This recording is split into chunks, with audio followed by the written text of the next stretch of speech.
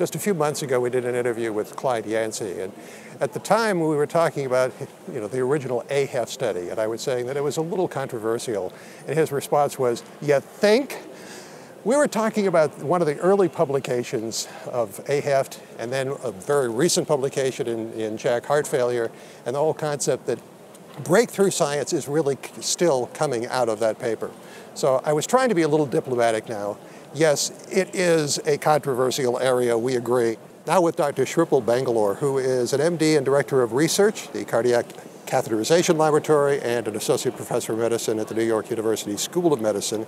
And this is a paper that is coming out in JACC. It's a detailed look at the comparative effectiveness of ACE inhibitors in blacks versus white.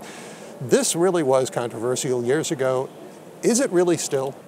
Yeah, so I would say that if you look at major hypertension guidelines, ACE inhibitors is up top, right? And so what has happened is people just use ACE inhibitors as first-line agents for everybody, regardless of race.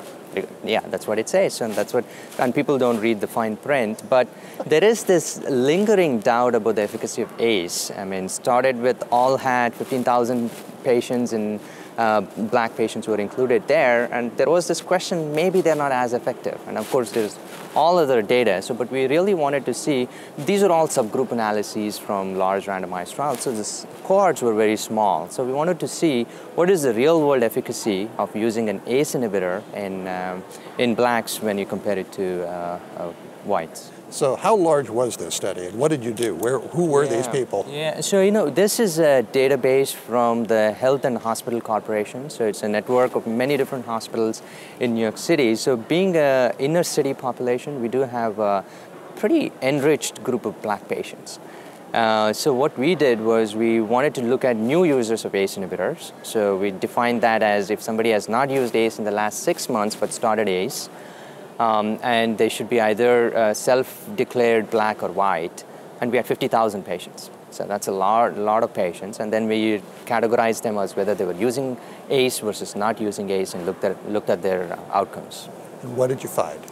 So we found something interesting. So what we found was among blacks, if they were on ACE, there was actually an increase in the risk of composite outcomes. Our composite outcomes was death, MI, or stroke. We also found that there was an increase in the risk of MI, there was an increase in the risk of stroke, and also an increase in the risk of heart failure.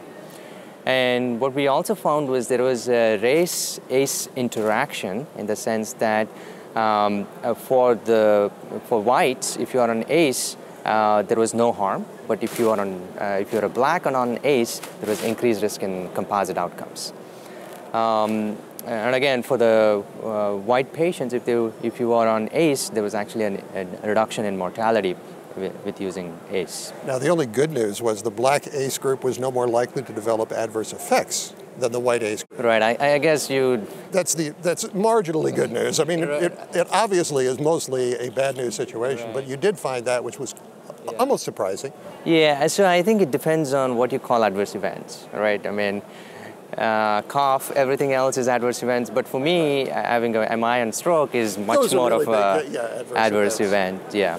Now, in an editorial comment by Richard J. Kovacs in the same issue, he says the opportunity to improve outcomes is staggering once you look at this. Yeah. So, just not use ACE inhibitors? I wouldn't say that. I think we have to be very careful. I mean, we see this data, and that the data is also supported by subgroup analysis of randomized trials. In other words, if you use ACE in blacks, the blood pressure control might not be as optimal. So in other words, if you are using ACE for whatever reason, please be reminded of this data. Maybe you should add something else. Right. And so, and maybe it should not be the first line therapy for. Yeah, because that's what Dr. Kovacs was saying. He said that blood pressure should be controlled with 1 to 2 alternative antihypertensive agents after simple education of the frontline providers. Yeah, absolutely, completely agree.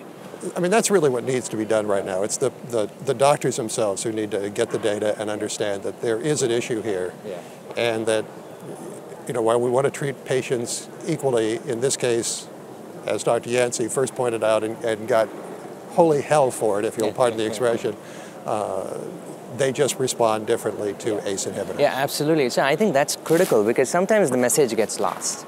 The message usually is ACE is one of the frontline agents for treatment of hypertension. And sometimes we don't think about this difference based on race.